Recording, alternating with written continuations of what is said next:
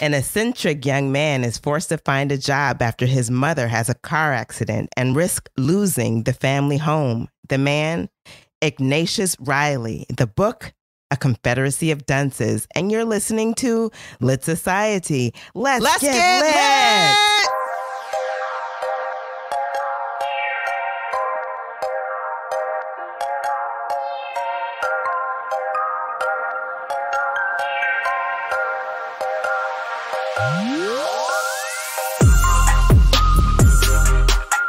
Hi readers, this is Alexis. And this is Kari. And you're listening to Lit Society, a show about books and drama. How are you this week, Kari? Girl, I'm good. How are you? I'm doing good. Have you been doing anything interesting? I have. I've been preparing for our big reveal tomorrow. Tomorrow morning. Well, this is going to be very exciting. Yeah. I'm excited. Me and too.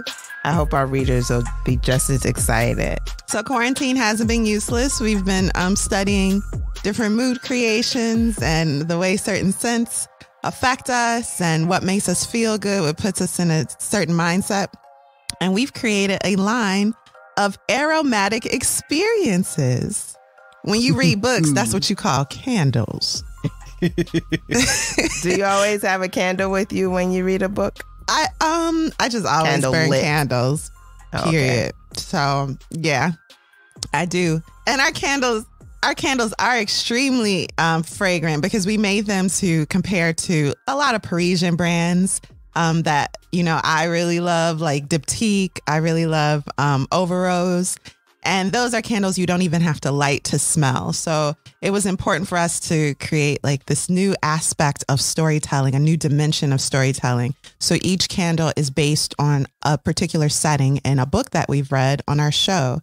So on the label, you see which episodes it pertains to. You can either light the candle, read the book, or, you know, light the candle and put on our show.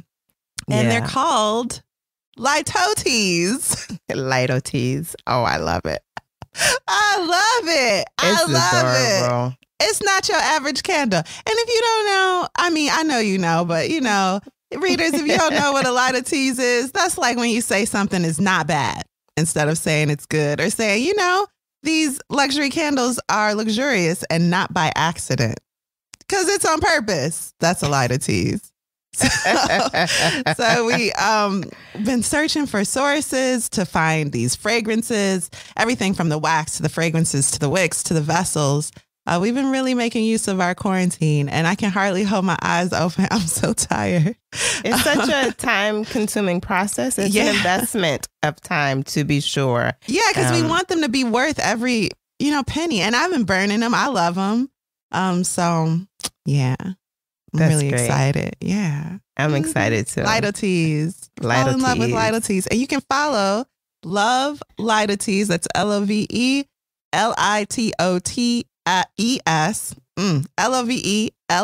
LOVELITOTES on social media, on Instagram and Facebook right now. We're live. Hey, we live, baby. Love Say it again. We live, baby. LoveLitotes.com. And that's it for the plug. But, you know, we the plug. So get your aromatic fragrances inspired by Sula by Toni Morrison, Great Gatsby by F. Scott Fitzgerald. We got a candle inspired by a future episode, Rebecca. Yeah, it's going to be great. Wow. Tomorrow. Don't miss it. Yeah, girl. So how are you doing this as we enter the 2.5 month of quarantine? So, yeah. How you doing? I still enjoy it. I still am at peace with being at home. I really am. I keep waiting for that for me to like snap and be like, I just got to get out of here. But next day feels better than the day before, and it's it just gets quarantine. It just gets better and better. For me, it does. How about I did you? think I was going back to work on Friday, and I don't know. I did feel away when I found out I wasn't. I love working from home. I love it. However, I don't particularly have a job that I hate. So I had the mindset to go in on Friday. And so the fact that I'm not and I won't see my coworkers, I miss them. Aww. I've been texting my one of them like 50 times a day. I'm like, hey girl, what you doing now? Oh, Animal Crossing. That is so interesting. I miss you. I know she is like over it. Yeah, she stopped responding 3 days ago. I don't know if her charger works. She said, this is too much. This is too much. You know, I'm friendly. Anyway. You are friendly. Let me light my light toadies. Well, the good thing about my work is that they are actively keeping us engaged. So we have these virtual coffee breaks. We have a question of the week. So we're broken up into like teams of 4, and then we spend a few minutes, 15 to 30 minutes, responding to questions that have been given to us by kind of the person leading. And that's an exciting, that's an exciting part. I'm sorry. There's a little delay. Okay. This is an exciting part of quarantine is it's forcing companies with traditional ways of doing things to think outside of the box, to communicate with their employees and guests and clients in a less ABCdarian way. Oh, shout out to the Black Emily Dickinson for her awesome video while wearing our Reed sweatshirt. We love it. You can see that. It was great on our Instagram. Yep. And Lit Society Pod. And the story. Yeah. Very cool. Okay, so let's get into it. Oh, wow. Each week, readers, we choose a theme based on the book that we are reading. And from this week's book, I came up with how to deal with obnoxious people. That's good. So, have you ever worked with anybody obnoxious? Not necessarily work with, that could be in your life. How about that? I've been a waitress, if that's what you're asking. Yeah, for sure.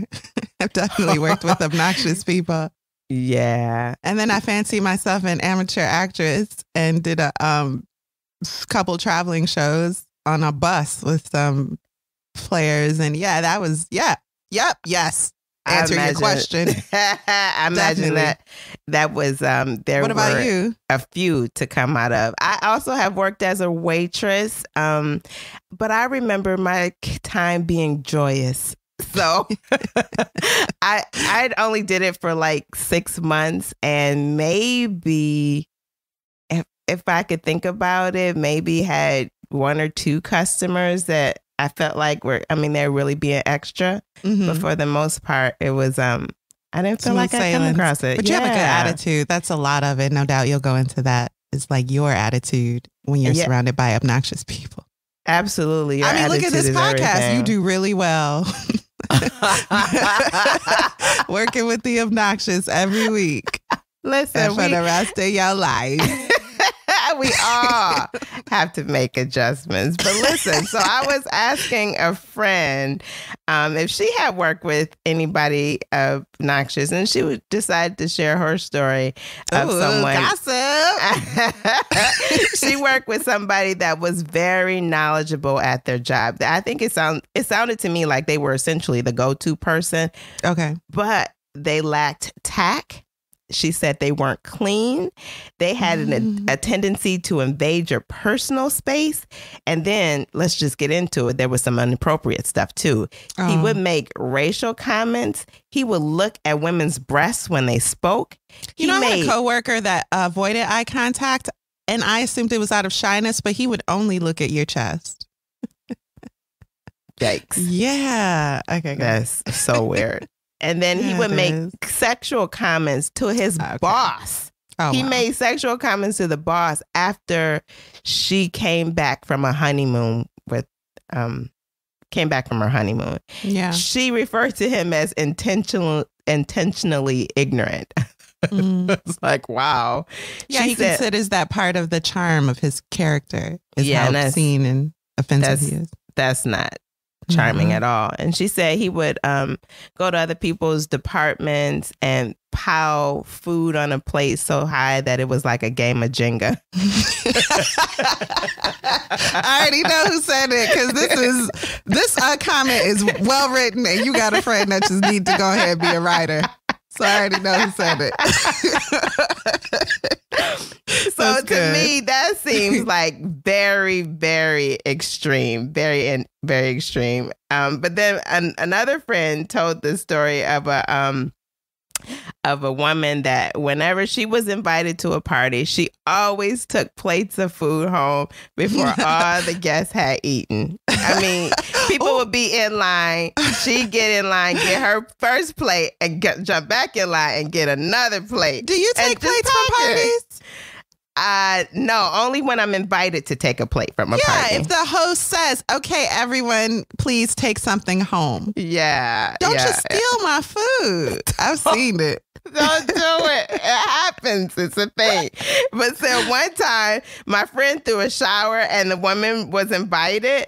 But true to form, she starts making plates before everyone has eaten. And so several of the hostess were like, so can you kind of wait until everyone has eaten?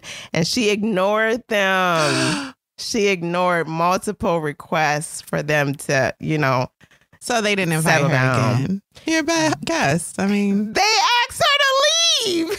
They asked her to leave. I love it. And you can take your plate with you. They asked her to leave. Can you believe it? What did she say? Oh, this getting good. Let me get my tea. And you give me all these names later, right? Okay, so what happened? She was escorted out. So then she decides that she wants to explain to the guest of honor why she's being asked to leave. Wait, what kind of event is this? It's a shower. I think it's a bridal shower. Oh my goodness. And so they like, no, stop talking, get out. But, I've been at one of your friends' houses and I was escorted out in an ambulance. So that's just what they do.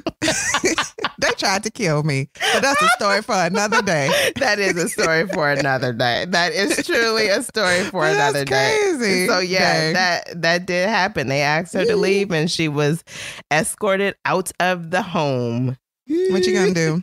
What are you gonna do? So how do you handle obnoxious people? How? What do you do? Do you have any suggestions, Kari? Ooh, avoid them. Avoid them, especially if they're willingly obnoxious. As much as you can, avoid them. If you work with a boss that is obnoxious in a way that crosses lines, try to get another job. That's easier said than done, but just always be looking for another job. Update. Life is the longest thing you'll ever do, but it's too short to spend time with obnoxious people, especially people who don't respect you and who are nasty. Yeah, who are nasty. Just make it basic. Don't be around nasty people, especially with Corona, because she don't care. She'll hop on them and hop off them and get on you. And get right on you with no keep problem. That over there coughing into the air and carrying on. Yeah, or it's sneezing outrageous. in your hands. What is this? So listen, I went to our favorite place, Psychology Today, because they always have tips, and it does seem to be our favorite. I mean, I looked at other sites as well. They kind of had the same top, and then some had 20 tips, but I decided to stick with too many. Top 4. Yeah, and so Psychology Today had 4. Ooh, and give them to me. I'm excited. It was an article by Susan Krauss Whitburn, PhD. And the first one was to understand the source of your annoyance, which I thought was interesting because it really has you look at yourself first before you look at the other person. Can you, is this person triggering you because of your own personal insecurities? Maybe you had some childhood issues and whatever this person said or did triggers that. So is it about me? Or is it really about them? I find that's often the case with annoying children. Children that like hug and touch you too much. Oh, that really gets on my nerves. Oh, yeah. Like once or twice, it's adorable. When it comes to that third hug, now I'm like, so, how are you treated at home? what is it you really looking for from me? I can't take you with me, and I really don't want to. Please go over there with the toys. Yeah, it's that's just a child. Yeah, that's more my issue than theirs. Yeah, so that's important too. So instead of labeling that kid as obnoxious or annoying, you just have to be that's just because I'm an only child. I never had to deal with siblings, and I don't want to start in my 30s. I think my daughter said the same thing. It's too late for siblings. Let's keep it moving. Yeah. Mm-hmm. The second tip she gave was ignore the person. And so the first example I gave you of the man that did all that stuff, she said her best case was ignoring him. That's how she got through it. She said one time she was out of the office and he crammed his hand in, you know how you have candy jars on the desk sometimes? Yeah. He crammed his hand into her candy jar so hard it broke the jar. That's ridiculous. That's ridiculous. Wow. But and you know, he was like, "Oh, I'll pay for it. I'll pay for it. I'll pay." She's like, "Just get away. Go away." Yeah. So it's just like, get away. And so sometimes obnoxious people just want a reaction from you, or they just want attention altogether. So you have to make a decision to again ignore that person, and then and sometimes you have to make a pact with others. So if it's at work, then you have to decide together, let's not engage. You know what I mean? Let's not respond. Wait, why do you have to involve other people in your decision?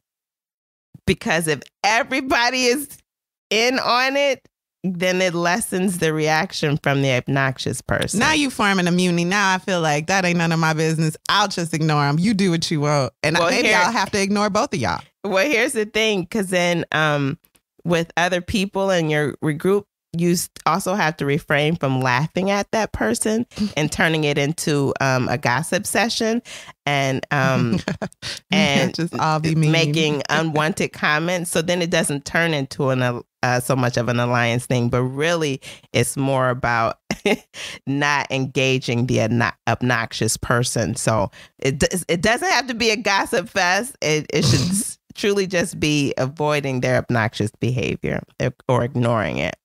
So, and that response will allow the behavior, hopefully, to diminish on its own. Hopefully. We'll see. That don't work. And then 3 was to confront the person. As my friend did, they confronted her and exited her from the building. Sometimes that is necessary. You can confront in a non-confrontational way even. You can say, hey, I just wanted to tell you this, and this made me feel like this, and this. Or what you did here had this effect. And I don't think that's the effect you intended. I wanted to draw your attention to it because if it continues, then this, and this may happen. There's consequences and repercussions with head concussions. If you keep it up. In the workplace? Man. Those law firms, boy, I tell you. Cutthroat. Consequences and repercussions. Okay. All right. Let's go. And so the article kind of referenced confronting people with biases. And it suggests that it would be better to have a person who doesn't fit the bias confront the obnoxious person versus someone in that group, because it could it helps to avoid exacerbating the issue.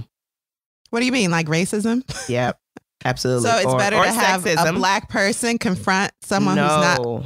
No, do not. There you go. Do not have a black person. So in a situation of sexism, it's better to have a male. Yeah.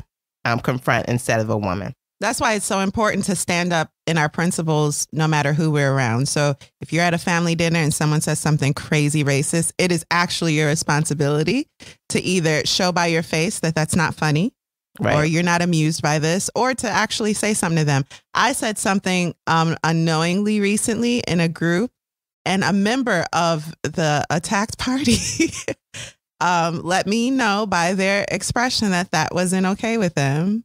And the lesson hit home. If it was someone outside of the attacked group, I may not have gotten it. So, either way. Okay. Yeah. Let people know bad behavior is not to be tolerated. Yeah. Okay. Even if I'm the one behaving badly, let me know. I ain't trying to offend people needlessly. We all behave badly at one point. Only on purpose. And another. So just call us on our badness, okay? Just call us out on it. Make us better, yeah. It only serves to make us better. And then the final one was preserve the individual's self-esteem. I was like, oh, wow. Care about that.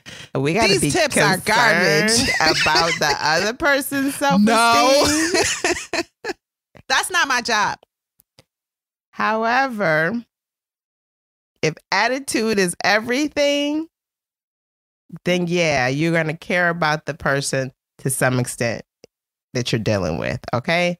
The article suggested giving the offending individual the opportunity to talk about themselves, which might bump up their self-esteem, making them feel less threatened, or may alter their opinion, or at least drop the argument. Now, I'm like, that's a lot. No, ma'am. No, that's ma'am. a lot. That sounds like something your therapist should do for a fee. I'm like, and unless you paying me, I now have qualified to care for you in the process of your being obnoxious. But again, maybe if this is like a parent, a relative, someone that you have invested time and attention and emotion in, and only maybe. Well, think about the work environment, though. You can do that in the work environment because you don't want to be fighting at work, right? No. So you try to, what is the word? You try to appease. Not so much appease, but like de-escalate. Yeah, de-escalate the situation. And that can help. So I got you. Yeah, so that comes into play. So do you have any well, you already mentioned your personal ways of avoiding confrontation. But go somewhere else. Wherever they at, don't be there. Yeah, so my favorites out of this one is ignoring the person and evaluating whether it's your own personal insecurity. Okay, well, let's take a quick break before we get into the details surrounding this week's book, okay? Okay, all right, sounds good.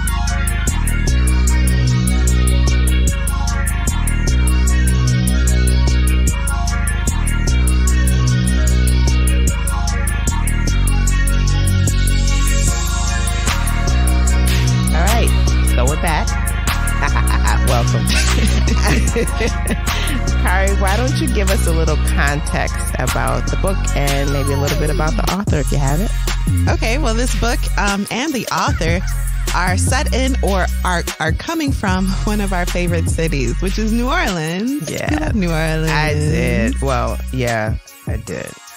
Oh, you don't anymore? Tell me. I did. I didn't like that street. So you don't like Bourbon Street. I don't like Bourbon Street. But you love the feel of New Orleans. Yeah. You love the specific crescent culture. Yeah. You love Essence Fest. I love it. I do. I love that. Okay. Yeah. Well, our author, whose name I never wrote down, I think it's like John Kennedy Toole. That is correct. Our author, John Kennedy Toole, was actually born December 17th, 1937, to a middle-class family in New Orleans. And it's said that every aspect of his life was controlled by his parents, specifically his mother. So you may see some of that echoed in our protagonist's life in the book. By the age of 16, Toole completed his first novel titled The Neon Bible and sought publication. Now, he says of the book, in 1954, when I was 16, I wrote a book called The Neon Bible, a grim adolescent sociological attack upon the hatreds caused by the various Calvinist religions in the South, and the fundamentalist mentality is one of the roots of what was happening in Alabama, etc. The book, of course, was bad, but I sent it off a couple of times anyway. In this statement, we see that there's some self-awareness there, but also a lot of confidence. And that was Toole. He won a full scholarship to Tulane when he was just 17. His mother, I think, made him like skip a grade, the first grade, I think. So while at Tulane, Toole filled in for a friend at a job as a hot tamale cart vendor. You also may see that echoed in the book. And worked at a family-owned and operated clothing factory. Both of these experiences are later adapted into his fiction work, The Confederacy of Dunces. He graduated with honors in 1958 and earned a Woodrow Wilson Fellowship to study English literature at Columbia. He earned a master's degree in 1 year. He earned his master's so he could be focused. And he was also probably naturally gifted in a lot of ways when it came to the written word. Okay, so he based the protagonist in part on an old college professor named Bob. And Bob was like, a slovenly dressed eccentric who behaved in a way that was anything but professional. He was obnoxious, like we just talked about. Mm-hmm. And Reilly in our book mirrors him in a lot of aspects. Toole took a position as assistant professor in English at the University of Southwestern Louisiana, and people loved him. Students loved him. He was the teacher you'd invite to the party, and everyone would be around him trying to hear his stories because he was known for his like quips and his witty repartee. He was just outgoing, and people enjoyed being around him. Soon he returned to Columbia to pursue a doctoral degree, but in 1961, he was drafted by the Army to teach Spanish-speaking soldiers, I think, English. Yeah. And so during this time, he began writing A Confederacy of Dunces. He became so engrossed in his work that he began to talk and act like Reilly, the protagonist, it is said. Can you imagine? Yeah. Now you might notice from his name that his mother was probably very attached to a specific president. Well, when John F. Kennedy was shot in November of 1963, Toole did indeed become severely depressed. I mean, imagine the entire nation being so engrossed in the death of someone with your exact name. Mm-hmm. That type of repeated message can definitely get to you, whether or not you have a mental illness. Unfortunately, Toole did suffer from a mental illness. Going back, though, when he finished his book, editors and agents agreed that it was wildly funny, but it lacked purpose, many thought, and any writing worth reading must have a point. So he took their counsel to heart. He really wanted it published. And so he spent 2 years working on it based on their feedback. And finally, he threw the manuscript in a closet where it was found after his death. Speaking of his death and mental illness, unfortunately, both sides of his family, there were people who suffered from some type of mental disability or mental issues. And Toole himself became increasingly paranoid, depressed. He sunk into alcoholism. In 1969, after having a fight with his mother, he left home, withdrew $1,500 from the bank. He unfortunately took his own life. And so it was around this tragedy that the book, this is the shadow that the book lives in. Mm-hmm. Yeah. Because after his death, Toole's mom was determined to get that work published. And she shopped it around to several publishers who rejected it. But in 1976, she approached Walker Percy, who's an author in his own right. And he says, now he writes the foreword of the book. And he says, did you read the foreword? Yep. I thought it was adorable. He was like, everyone's always trying to make me read their stuff. Now he's a professor and he's an author. I know people just throwing manuscripts like when he step out the car, people slapping manuscripts in his face. So he was like, this lady would not leave me alone. Just like our last protagonist and dear committee members. Dear committee members. Yeah. So you want to feel validated. You also want the connections that you haven't had the time in your life to earn. And you want those quickly through a mentor. So here's my manuscript, read it. Is it good? Yep. So he was like, I avoided this woman, Toole's mom, but she showed up in my office one day and I had no recourse but to read this mess. And so I was hoping I would open it. It would be so bad that my conscience would be like, yeah, go ahead, put this away and never look at it again and lock your doors. So old ladies don't bust in with their dead son's manuscripts. So he sat down, he started reading a couple pages, then a couple more. Then he started laughing. Then he started reading 10 more pages. Then he was laughing and thinking, and the book was done. And he was so angry because now he knew he himself had to champion this book. He was frustrated because it wasn't bad. In fact, it was fantastic. And so with Walker Percy's assistance, the Louisiana State University Press published 2,500 copies of A Confederacy of Dunces in 1980. And then a year later, it won the Pulitzer. Now, the Pulitzer is like trying to be hip and cool these days, but this was 1980 and not very many humorous works are winning awards from the Pulitzer people. And to this day, it's sold like nearly 2 million copies. This is a picaresque novel, and that comes from Spanish picaro, which is like a mischievous person, a rascal, someone who's like witty and gets into stuff and is driven by their own mind. Those type of stories usually have like prose fiction that depicts the adventures of one person. It jumps in and out of, I think, first person to tell you a little bit of everyone's story within the book. And it's like Seinfeld. Yep. This is truly a story about nothing. Yeah, it's about nothing, but in that nothing, the sum of the nothing, there is to be something. And I consider The Confederacy of Dunces like, I mean, what's a book that every Black person has read? Don't ask me. Because you wouldn't have read it. Okay. So, it's like The Color Purple. It's like the autobiography of Malcolm X. It's like that, but for bros. So if you go to any... Is that where the feedback is? Where they... Never mind. Go ahead. If you go to any demelanated college campus, the English class, who considers themselves something, they are holding this book up so that you can see them reading it in the quad. Like, oh, look at you, you're reading Confederacy of Dunces. What do you think? So it's like that. So it comes with a lot of, there's some stories there, right? The author took his own life, and then you got people who love it, who you don't want to be like, or don't see yourself in. But, this is a podcast about books, and we like to open up our minds. So, and our valves. We so do. Here we are. The caloric valve is open. Yeah. There you go. So that's it. That's the Confederacy of, that's the context of the author. Context. So, I read an article from 2013 that said Hollywood has been trying to make this book into a movie since 1980. Man, John Goodman was supposed to be in it at a certain time in his life. I think that would have been brilliant. Yeah. But that time has passed. Yeah. So who would play the protagonist now?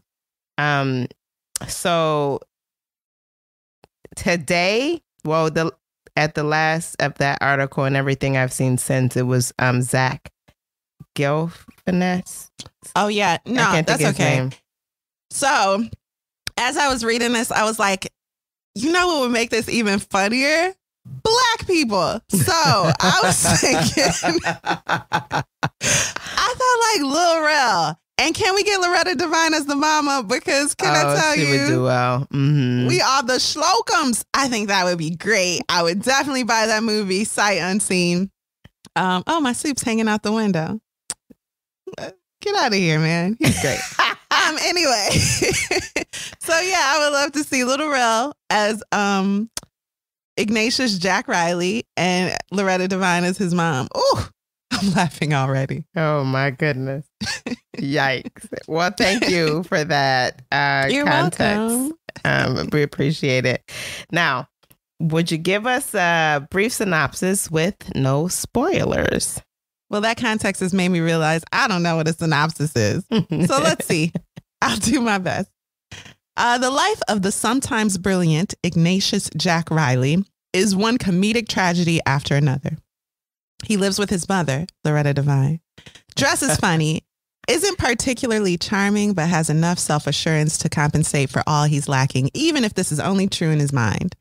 In The Confederacy of Dunces, we follow a particular chapter in his life that involves a hobby, a hot dog, and a pet bird. Written in the 1960s, it is somehow a study of 21st century male loneliness and inertia in America. Yep, it's a comedy. Yikes. So what were your first thoughts of the book?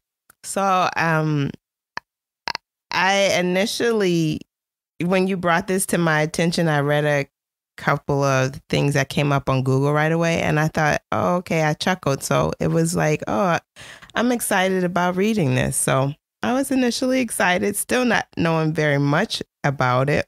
Mm-hmm. I thought there was going to be a lot of wordplay. So yeah, I was initially very excited about reading it. How about you? What were your first thoughts? Well, like you, I thought this was going to be an intellectual comedy. where I'd have to think like, oh, yes, I see. Oh, that's brilliant. Exactly. This wasn't that. So yeah, that's what I thought. And that's what I went into it thinking. Yep. Yeah. Yep. All right. Well, we appreciate that one. So does that mean we're ready to take our deep dive? Oh, yes. Let's do it. Okay. Well, let's jump into it. Let's have your deep dive, spoilers and all, for our book, A Confederacy of Dunces. Part 1. Clothes make the man a communist. So right away, we meet Ignatius Reilly. He's a mountainous man in a green hunting cap. And he's got on like a tight sweater, the buttons popping off. He's tall, he's fat. And I'm going to say fat because they say fat in the book. His hands are like bear paws. And he looks like he smells. Maybe he does. Whatever. He's waiting outside of the D.H. Holmes department store in the beautiful town of New Orleans. Was that? Yeah. It's okay. I don't know. I'll work on it. Mm-hmm. And he's cranky about waiting. Now I told you what this man is like. Guess who he's waiting for? His mama. Of course this man ain't waiting for no adult woman his age. No, he's waiting for his mom. Yeah. And like I said, he's dressed slovenly, but somehow feels his attire is pragmatic. This man is 30 years old. He is his mama's baby. And he's 30. He has one ex-girlfriend, no friends, a master's degree in something, no job, and has only left New Orleans once. That was on a bus trip to Baton Rouge for a job interview. You heard that right. Baton Rouge. That's as far as he's ever gotten out of New Orleans. And it was the worst experience of his life. He'll never leave the city again. Wise decision. Tells that story over and over and over again to anyone who will listen. A green hunting cap squeezed the top of the fleshly balloon of a head, the green ear flaps full of large ears and uncut hair, and the fine bristles that grew in the ears themselves stuck out on either side like turn signals indicating two directions at once. Full pursed lips protruded beneath the bushy black mustache, and at their corners sank into little folds filled with disapproval and potato chip crumbs. In the shadow under the green visor of the cap, Ignatius J. Reilly's supercilious blue and yellow eyes looked down upon the other people waiting under the clock at the D.H. Holmes department store, studying the crowd of people for signs of bad taste in dress. Several of the outfits, Ignatius noticed, were new enough and expensive enough to be properly considered offenses against taste and decency. Possession of anything new or expensive only reflected a person's lack of theology and geometry. It could even cast doubts upon one's soul. Ignatius himself was dressed comfortably and sensibly. The hunting cap prevented head colds. The voluminous tweed trousers were durable and permitted unusually free locomotion. Their pleats and nooks contained pockets of warm, stale air that cooled Ignatius. The plaid flannel shirt made a jacket unnecessary, while the muffler guarded exposed Reilly's skin between ear flap and collar. The outfit was acceptable by any theological and geometrical standard, however abstruse, and suggested a rich inner life. "You got any identification, mister?" the policeman asked in a voice that hoped Ignatius was officially unidentified. "What? What?" Ignatius looked down upon the badge on the blue cap. "Who are you?" "Let me see your driver's license." "I don't drive." "Will you kindly go away? I'm waiting for my mother." "What's this hanging out your bag?" "What do you think it is, stupid?" "It's a string for my loot." "What's that?" The policeman drew back a little. "Are you local? Is it the part of the police department to harass me when this city is a flagrant vice capital of the civilized world?" Ignatius bellowed over the crowd in front of the store. "This city is famous for its gamblers, prostitutes, exhibitionists, antichrists, alcoholics, sodomites, drug addicts, fetishites, onanites, pornographers, frauds, jades, litterbugs, and lesbians, all of whom are only too well protected by graft. If you have a moment, I shall endeavor to discuss the crime problem with you, but don't make the mistake of bothering me." Yeah, so this man, Ignatius, he looks like a perv. So a policeman, an officer, Anthony Mancuso, who's about as good as being a policeman at being a policeman as Ignatius is at being a Casanova, asks Ignatius for identification because he thinks, this guy looks weird. He's probably up to something gross and illegal. Well, Ignatius protests loudly, "Let your hands off me, sir." I'm really working on it. So he protests loudly that I'm waiting for my mother. And the crowd, now a crowd is gathering because this big, hairy, big, tall guy is like causing a scene with the police officer. What's going on? People grabbing their daiquiris, hurricanes. I'm so sorry. No, it's hurricanes and bourbons. And they like, it's 9 o'clock in the morning. What's going on? So one old man specifically is like, "Let your hands off that boy. He's waiting for his mother, communist." And he just keeps calling the police officer a communist. Now, we have to say, this book was published, in the 80s? But it was written like in the 60s, maybe early 70s. So you're going to hear some things. Some things. From the time. But can I tell you, I'm going to just show my bias a little. This is still very relevant. So, keep up. Don't be discouraged. So anyway, the old man is like, communist, get your hands off that nice young boy just waiting for his mama. So speaking of the mama come out. "Hey, Loretta Devine." So she comes out of the bakery store she was in and she's like, "Oh, Ignatius, what have you done? I know you've done something." Because Ignatius is like useless. He's worse than useless. He's always causing her stress. And so she comes out the store and she's like, wow, now he's actually getting himself arrested. Eventually, the old man's voice that is calling the police officer communist gets louder and louder to the point that Ignatius' mom goes, "You're probably the one that caused all this, not my boy Ignatius." And so the police officer, who we mentioned is really bad at being a police officer, is like, "Well, okay, I'll arrest the old man." And so he leaves Ignatius alone and arrests the old man who's called him a communist. Now, what is the officer's name again? Mancuso? Mancuso is he's like a rookie on the force, and he's really trying to get in good with the head officer, chief of police. I don't know what their titles are. But no one likes him on the force, and they all think he's useless. So he's like, maybe if I bring in a real life perv, which this town should be full of, they'll like me and they'll treat me with respect. It doesn't go well for him. Back to Ignatius. At all. So now the old man and the police officer have dispersed. Miss Reilly returns to Ignatius and is like, before we get home, let's hop into this strip club and get a cocktail. Now, this isn't weird, you guys, because this is New Orleans and it's specifically the Bourbon Street area. So you know how something can be like a very respectable cafe before, we'll say 8. And then at 8 o'clock, you better get out of there. Right. Because things gonna get crazy, especially during this decade. Not so much anymore. So they go into this nice little bar called A Night of Joy. And Miss Reilly is like really wanting her son to launch. You heard that term failure to launch when these kids either never go to college or they come back from college and they just never become adults. It's not very good, but yes. So she wants him to like get married and be normal and get a job. So when they sit down for a glass, she's also a lush, which is an alcoholic if you're not familiar. And so they sit down at the bar and she nudges him like, "Hey, they got girls in here at night, huh?" And he goes, "Mother, you get off of me." He's so disgusted by everyone because he views himself as morally right. Yes, he's on his moral high horse.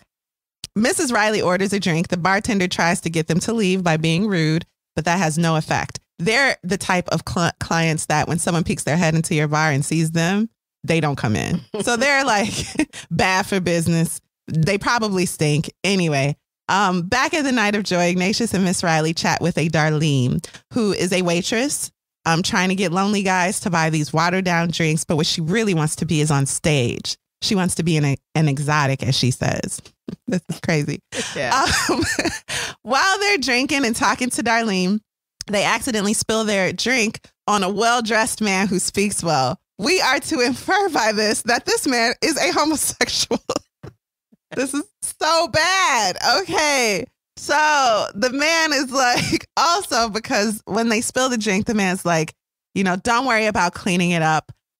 Also, old lady, talking to Ignatius' mom, "I love your hat. I'll buy it from you for $15. And Ignatius' mom's like, "Really? This whole thing?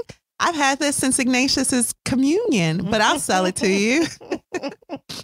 And so she sells her hat to the gay man at the bar, and Ignatius is just disgusted because he sees this hat as like a little bit of him that his mom is selling. Are you still with us? Because there's more to come. The owner of the bar walks in. Her name is Lena Lee. And she shows up, sees Ignatius and his mom and yells at everybody. And it's like, I don't know why you let these characters in here, but they obviously running away to real customers. Everybody who's ugly, get out. She was like, so they on site. Get them out of here. She kicked them out like your friends kicked out that woman who was stealing ribs at their party. She was repulsed by them. She walked in the door and said, they need to get out. Get them out now. So I have to tell you, maybe I have a problem because I didn't realize Ignatius' mom was a drunk until like the end of the book. Wait. I'm on the same page. That's like she just had a couple drinks. How's she equal drunk? Come on. How is she drunk? She sat at that bar with her son and had like a beer and a half because she spilled some of it on the well-dressed man who bought her hat. Right. So I'm thinking she hasn't had that much to drink. Well, apparently the woman is 3 sheets to the wind because they get in the car to drive away and she hits a building. Some of the building falls on her, on the car.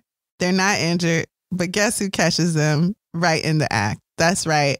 Officer Mancuso, dressed in ballet tights. Now, I know this is confusing. I can't imagine what you're thinking. See, okay, can I just say I haven't had anything to drink. It's like 8 o'clock in the morning. Yikes. Okay. So Officer Mancuso, dressed in ballet tights at the insistence of his vengeful sergeant. So Mancuso came into the precinct with the old man that called him a communist. The old man was like, I've never been arrested before in my life. What will my grandkids think? And the sergeant is like, you brought in an old man with grandkids? Get out of here. And from now on, you're going to have to wear costumes so that you can catch these pervs that you want to bring in. And why are we making you wear costumes? Because we hate your guts and we want you to quit. Unless you do better as a police officer. Oh. Now, in the precinct, we also meet Jones. Jones is a character in the book. And he's going to lead us to part 2. Me and Mr. Jones have a black stereotype thing going on. So this is Mr. Jones. He is a young, cool black man who always wears glasses and speaks in uptalk. And in another book, this character would be slow-witted, or maybe the magical Negro that comes in the end and saves all the other characters from some ill fate. True. Or maybe he just die first. True. But in this book, everyone is dished out the same level of offense. So everyone being treated so poorly, including the protagonist, makes it all okay. So Mr. Jones is in the precinct and he's like, hey man, whoa, why you got me in here? Now, did that sound crazy? Yes. That's how it is in print in the book. It is. Throughout the book. But the thing is, Mr. Jones be like dropping some knowledge. So I don't know. It's crazy. So Mr. Jones goes, hey man, whoa, why you got me in here? And so the officer is like, I know you be up to no good.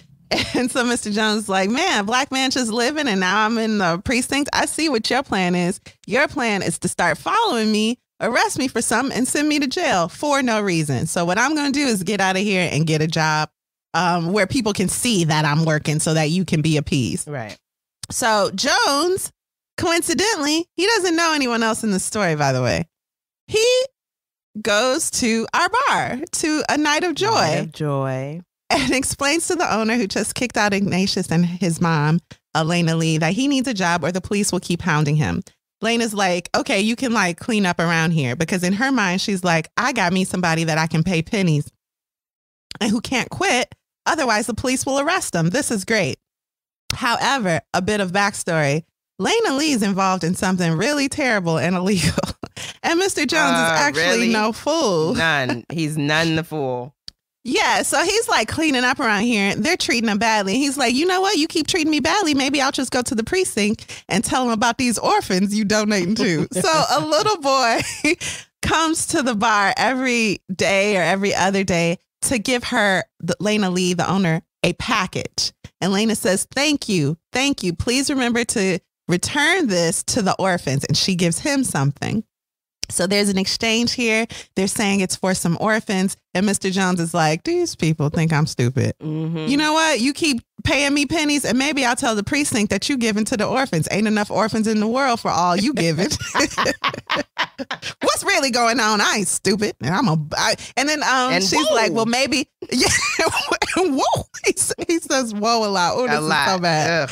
And so Lena's like, well, maybe I'll fire you. And he goes, well, maybe I'll get some of my friends out here and we'll be marching and protesting and really driving away your business. And she's like, oh, what am I going to do? I shouldn't have hired this man. Yeah. this Negro. Yeah. Okay. So eventually walks into the bar, Darlene. And Darlene is late because her cockatoo is sick. And Lena Lee doesn't buy as an excuse, but she's like, a sick cockatoo, what you going to do? And so Darlene confides in Mr. Jones. I'll just call him Jones, because I don't even think his name is Mr. Jones. So Darlene confides in Jones. Whoa! That, I'm serving drinks, but I really want to be a dancer. Like, that's my goal in life.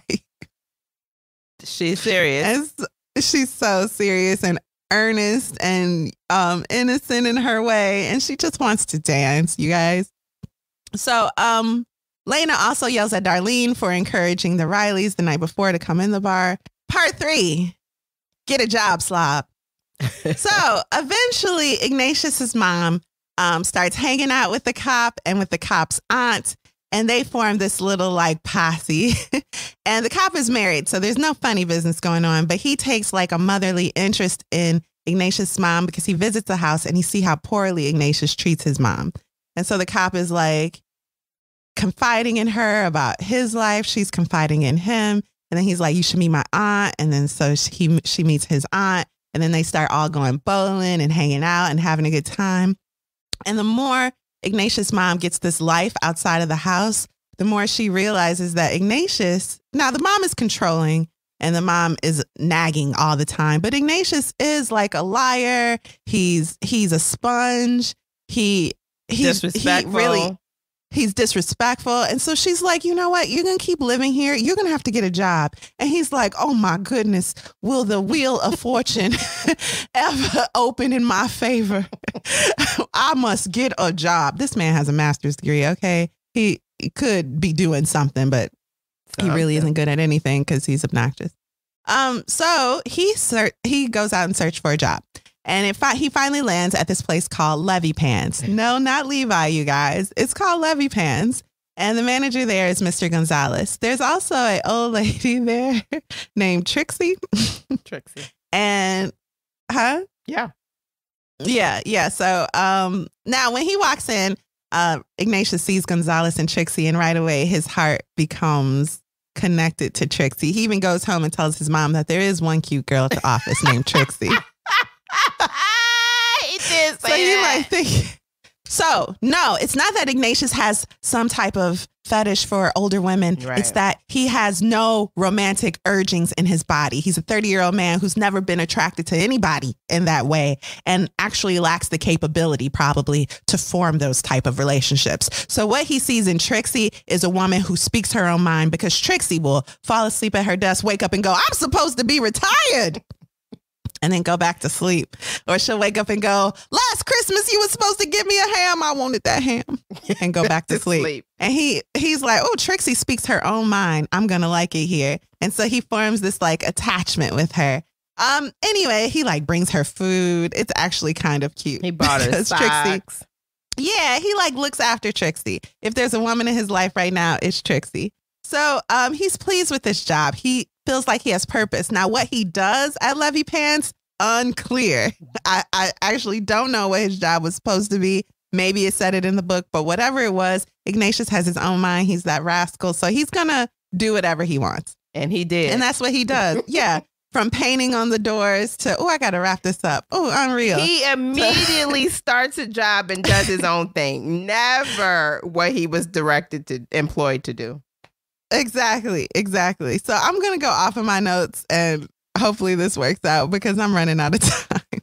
So around this time when he gets this job at Levy Pants, he also gets a letter from his ex-girlfriend at college. And I'm saying ex-girlfriend, really, they weren't in a romantic relationship. No. She was just a woman who looked relatively normal, but she looked relatively normal, and she would spend a lot of time at their house trying to make him her idea of normal. So she might try to kiss him or try to like make him, I don't know, dress normally or whatever. But what she really saw in him is a pet project, because she is a very liberal woman that comes from a lot of money, and she needs in her life a leper so that she can be someone's savior. So she makes lepers, or she makes causes out of things that don't need her. So in this letter, she is telling him, hey, have you started living your life yet? Because I'm living my life and I'm helping the world, and the world is better because of me. For example, I've started this play. It's about an interracial marriage. And we found this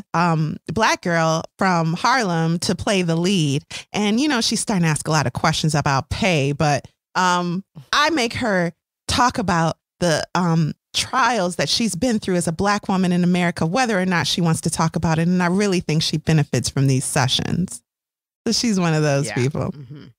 Yeah, she sees an immigrant on the train and she's like, I can help you. Don't know nothing about him. I don't feel much sympathy for you. You have closed your mind to both love and society. At the moment, my every waking hour is spent in helping some dedicated friends raise money for a bold and shattering movie that they are planning to film about an interracial marriage. Although it will be a low-budget number, the script itself is chock full of disturbing truths and has the most fascinating tonalities and ironies.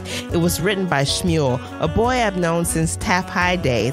Shmuel will also play the husband in the movie. We have found a girl from the streets of Harlem to play the wife. She is such a real, vital person that I've made her my very closest friend.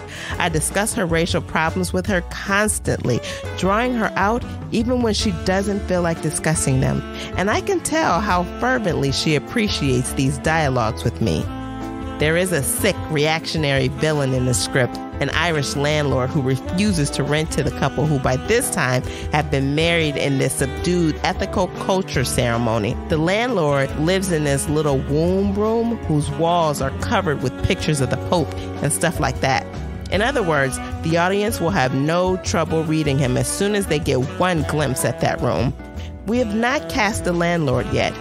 You, of course, would be fantastic for the part. You see, Ignatius, if you would just decide to cut the umbilical cord that binds you to that stagnant city, that mother of yours, and that bed, you could be up here having opportunities like this. Are you interested in the part? We can't pay much, but you can stay with me. Ignatius, I've humored you long enough in our correspondence. Don't write me again until you've taken part.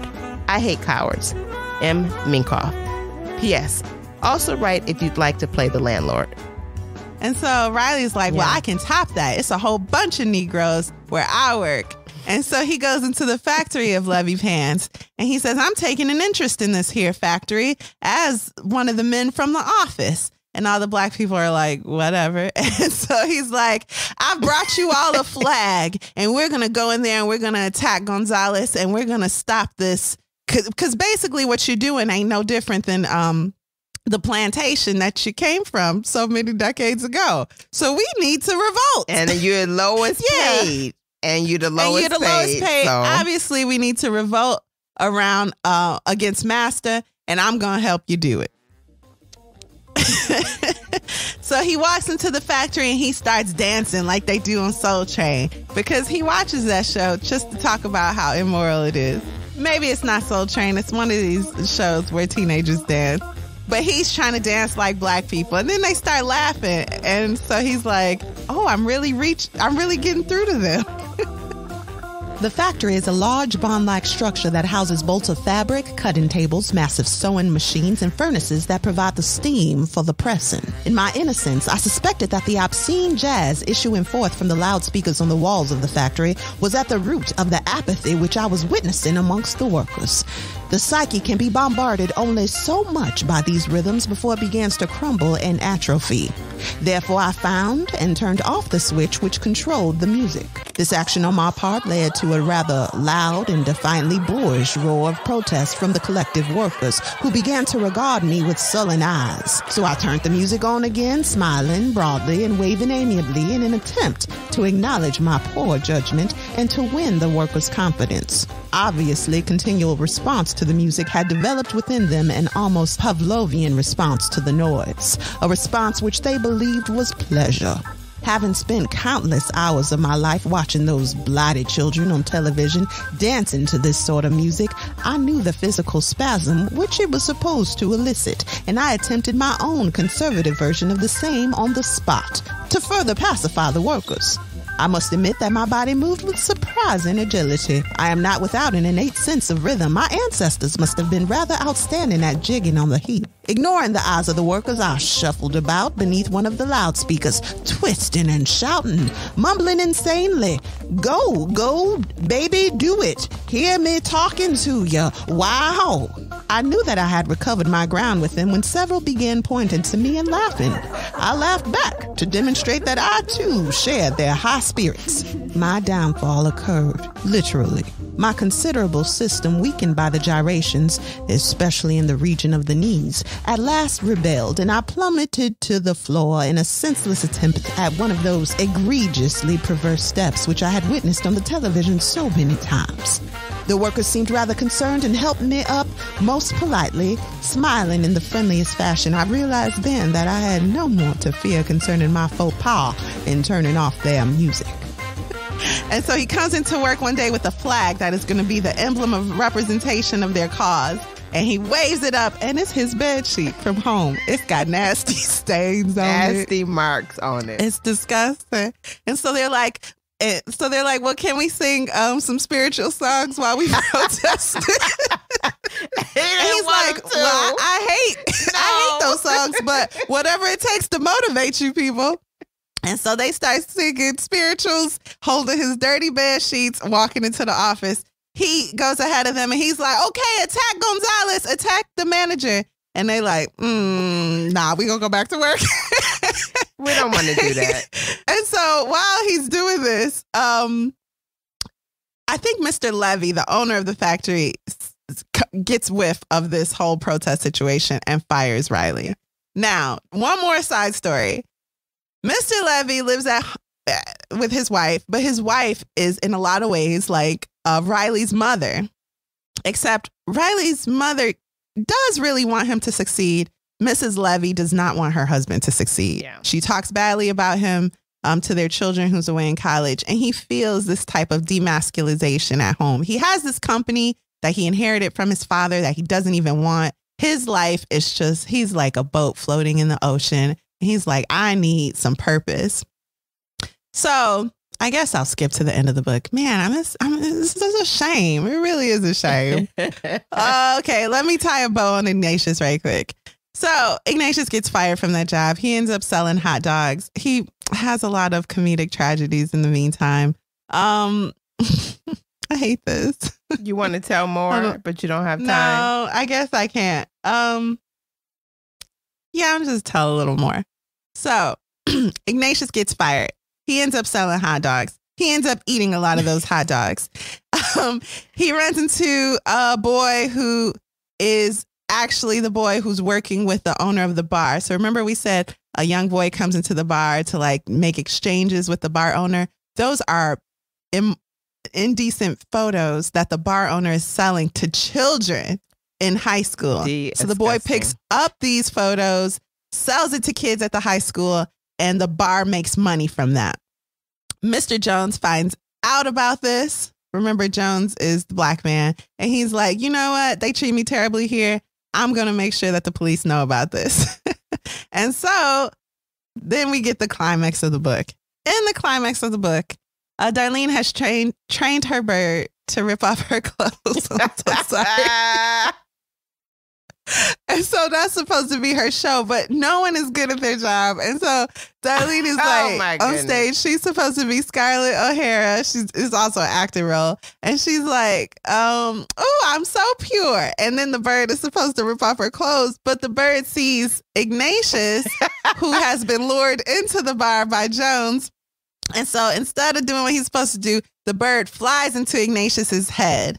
Ignatius backs out into the street and falls down. There is press there. They take photos. It is published in the paper. It is bad press for the bar. Jones gets fired. He don't care. Ignatius' mom is so horrified that her name and her son is in the paper in front of and she says an indecent place. But you'll remember she took him there that afternoon that one day. But whatever. She's so disgusted. And she is like, okay, that's it. I have to listen to my friends and have you committed. And so she goes up to his room and she's like, Ignatius, boy, I love you. And just remember, whatever I do is for you. And he's like, what on earth are you talking about? So he figures out her plan because he knows his mom. Stupid. So he knows his mom really well. He figures out her plan. So he grabs a couple of belongings and tries to escape before the mental institution people get there. He opens the door and it's his ex-girlfriend, the one from college. She's come to help him be a real man. And he's like, I hate this woman, but I'm so glad she's here right now. He hops in a car with her and they drive off to who knows where. So he's escaped being committed. Mr. Levi, Mr. Levy, owner of Levy Pants, decides that this Ignatius, who, which we couldn't talk about, almost got him sued for $500,000, even while being fired, represents him in a way. And he's like, this mother of Ignatius is like my wife. So what I'm going to do is liberate myself. And I'm going to get rid of my wife and make Livy's pants into Livy's shorts. And we're just going to sell Bermuda shorts. And that's a cause I can get behind. I'm going to take control of the company, add some purpose to my life, and it's going to be great. And then you guys, that's the end of the book. But listen, for real, it's all in the subtext. And it's like, I guess we'll talk about it. Let's take a break. Okay. Can we stop? Can we stop for a second? Okay, Alexis, I'm missing a lot. Please tell me. I mean, this book has so many subplots. Please tell me, what do you think I missed that I should have talked about? So I also believe that Mr. Levy's wife is like Myrna. Myrna is Ignatius's mom. Girlfriend. Mm-hmm. Girlfriend, sorry. Yeah, because she's always trying to help people, and she took that personal interest in Trixie and tried to make Trixie feel good about herself. Now Trixie is old, right? Trixie is got dementia. Which isn't funny, but in this book, everything is funny. So yeah, thank you. So Trixie, who's the old lady at the office, has dementia. Mrs. Levy feels like I'm going to take her home with me and just teach her to be have satisfaction in her life by repeating to herself that she's a very attractive woman. So she has this old woman on her couch going, I'm a very attractive woman. And the woman repeatedly will slip in and out of lucidness and be like, I hate y'all. Why am I here? I'm a very attractive woman. Oh, Mr. Levy, it's like, are you done torturing that poor animal? Oh my goodness. Yeah. Oh my goodness. Listen, this must make no sense to people listening. But okay. This book. Okay. I mean, even going back to the Negro revolt at the factory. It's like, Ignatius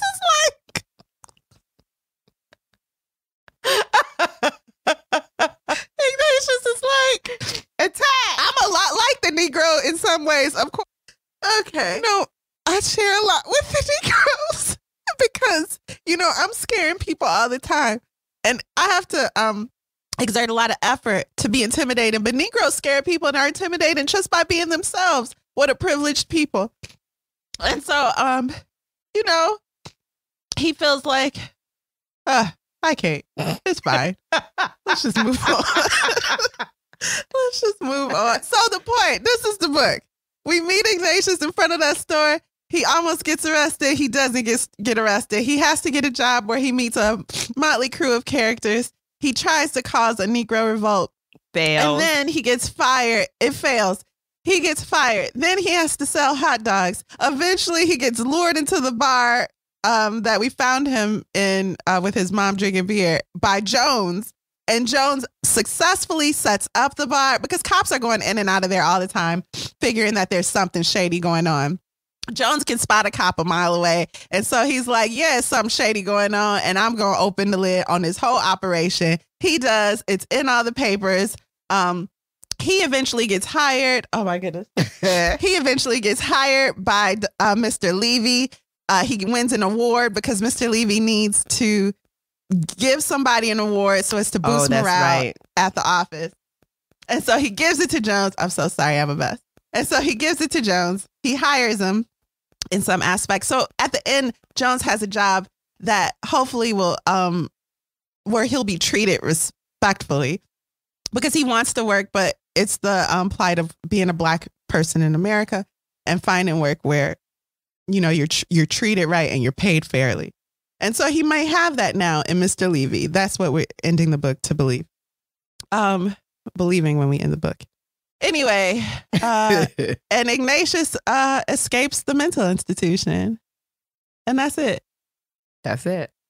This has never happened before. I don't know how to end this. Let's just end it. Let's just take a break. Let's take a break. Okay, I need to breathe.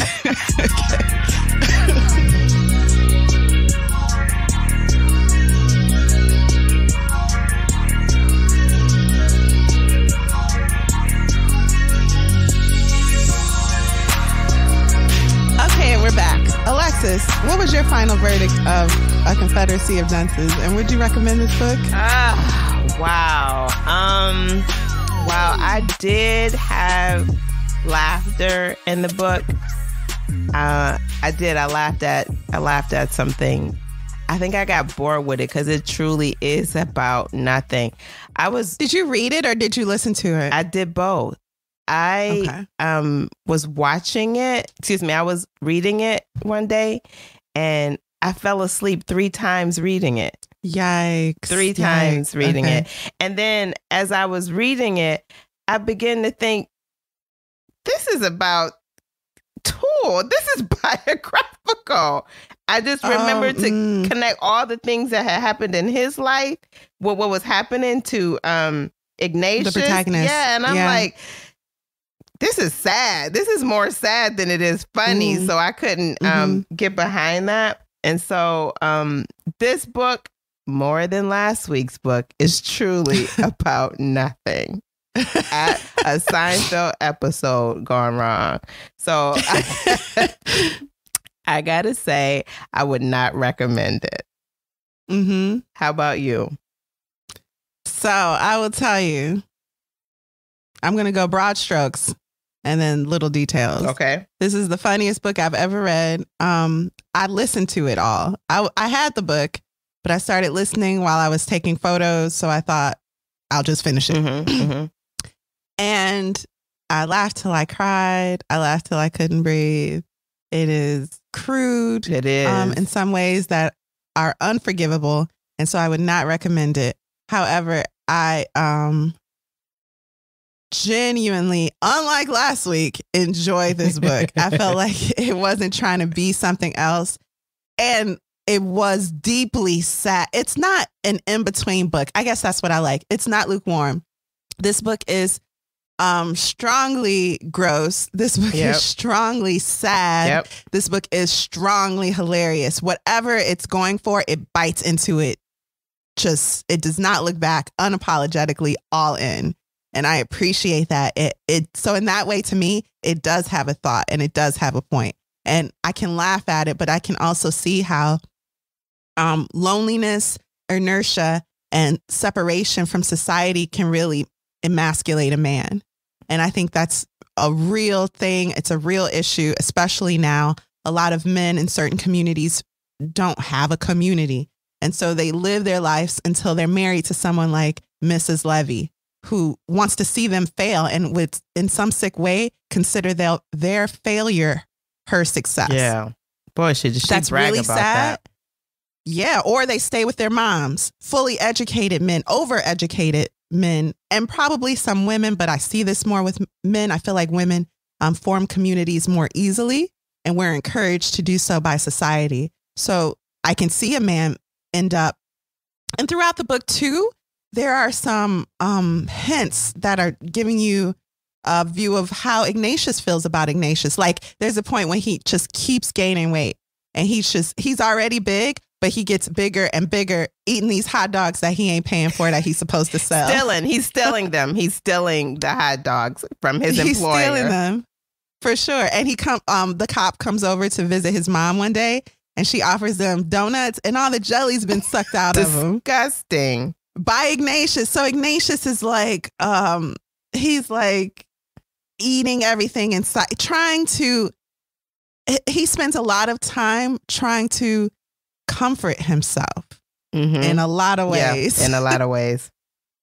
And he never finds that comfort. It's not coming from anyone else, and it's not coming from himself. The only time he felt that comforting connection was with his dog that died. When he was like a preteen. And he told his mom, I want to have a funeral for the dog. And the mom was kind of like, patronizing him a little bit until he said he wanted the priest to come. And she's like, boy, if you don't throw that dog in the garbage. So it's all ha funny. And it is. But it's sad.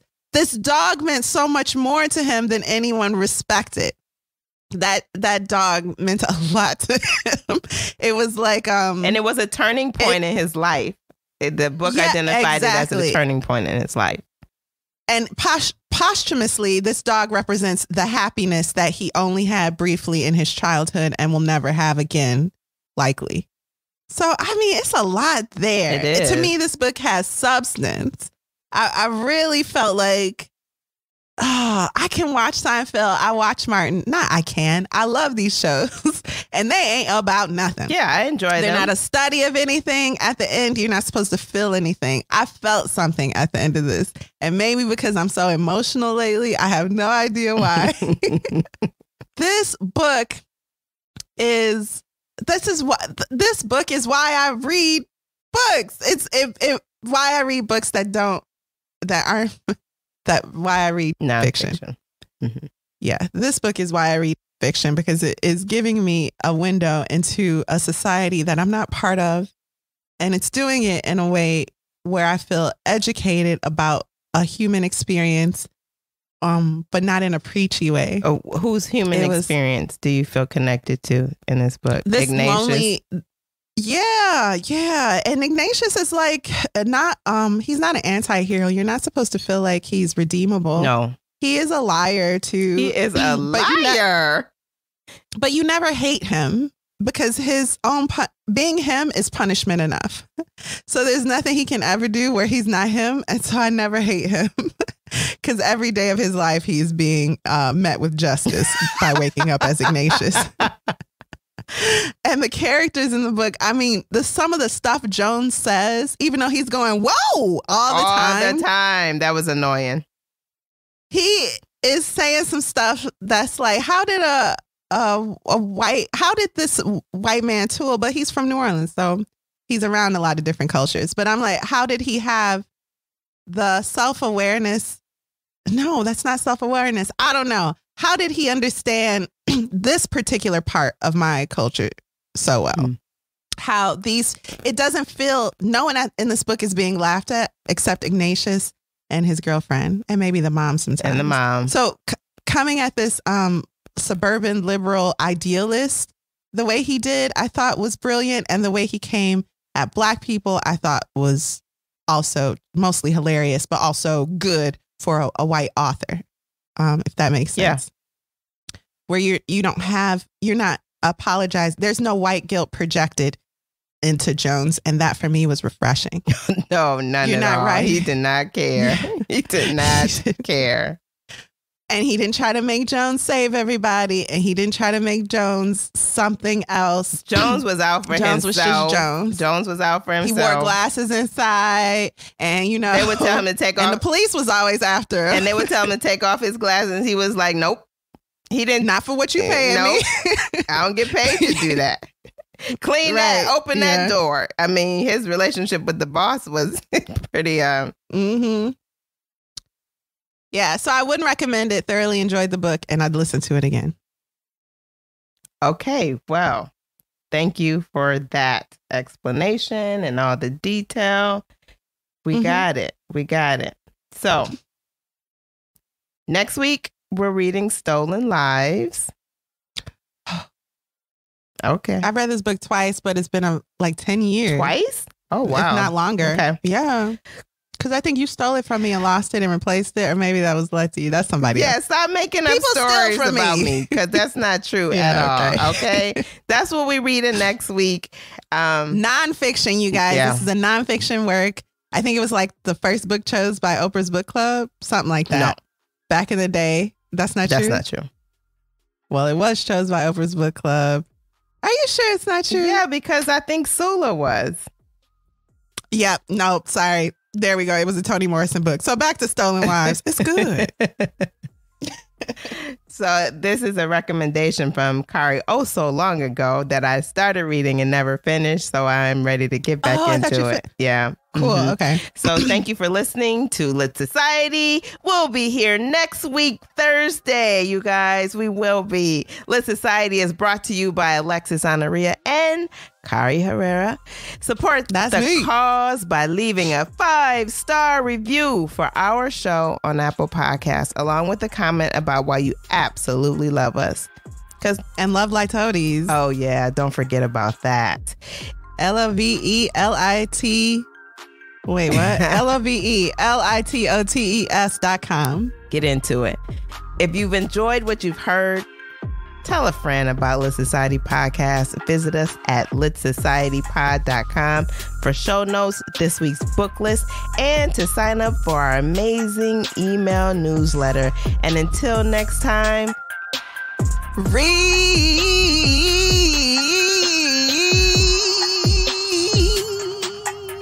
read something. Okay, that was a mess.